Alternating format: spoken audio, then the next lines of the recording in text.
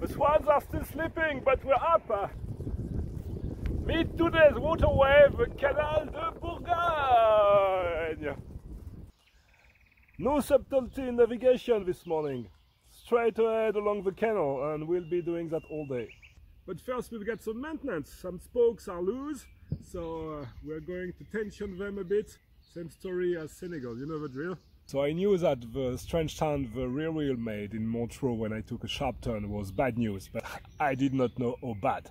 4 broken spokes. You've seen that movie before. The good news is we are in France, so we're going to find the bicycle shops, get spokes, repair, and we'll be on our way. Over the hill and back along the Yonne, 18 kilometers to Auxerre to fetch some spares.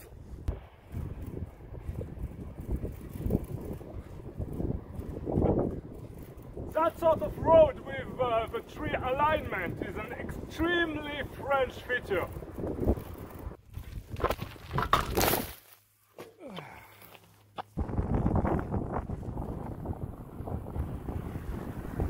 Hello!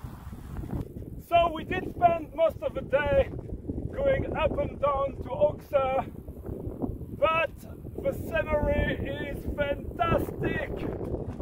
And they are the wrong color and they are not even the right size. But the mechanic found them at the back of a shop and gave them to me for free. So extremely lucky. And that's something about riding in France.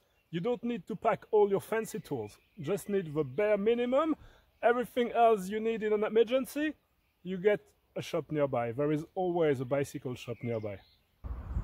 And with that we are back where we started, slightly upstream. I did mention that today we will go up. We do, and each step up is a lot, like this one.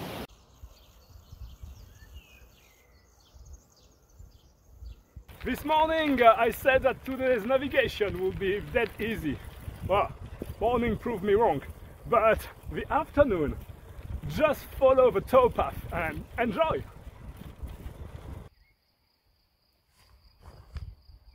"100 kilometers, since what? Migennes, I guess? Well, that makes it a good day. Sun is setting down and this place is completely quiet and abandoned. Grass is freshly cut. Looks like camp for tonight. Hummus and whole bread, that's dinner.